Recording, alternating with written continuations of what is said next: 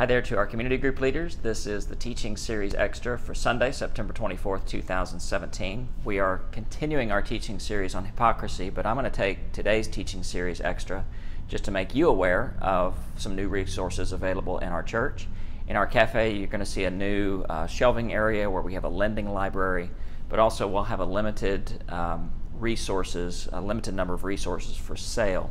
In fact, each one of these books I'm about to mention is $15. It's on the honor system. People can drop their money in a box and buy these books on Sunday morning. So let me just mention a few of these books to you. The first is a recommendation by Chris Matthews, our associate pastor. You Are What You Love by James K. Smith, and this is about the spiritual habit or the spiritual power of forming habits in our life. Highly recommended book.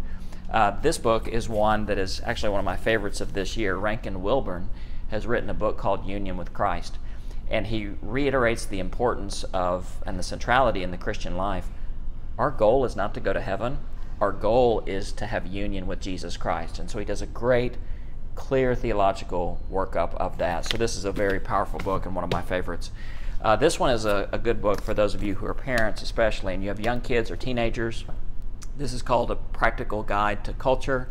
John Stonestreet wrote this book. He deals with 9 issues that our students are dealing with in culture right now, and how we as parents can talk with our children and lead our children to understand these issues within a biblical framework. So there's pornography, the hookup culture, sexual orientation, gender identity, consumerism, addiction, entertainment, and racial tension. As a parent, I think this is a must-read, A Practical Guide to Culture, and it will help you as a parent to stay informed, but also how to communicate with your kids. And finally is a book that I'm reading right now. I'm just finishing up. John Ortberg has written a book called Soul Keeping. We take care of our bodies. We take care of our minds. How do we nurture our souls? How do we take care of our souls, this part of us that will last for all eternity? So these books will be available, as well as The Good Book by some author named Deron. I don't know. All the books are for sale for $15. You can put the money into the collection area. It's on the honor system.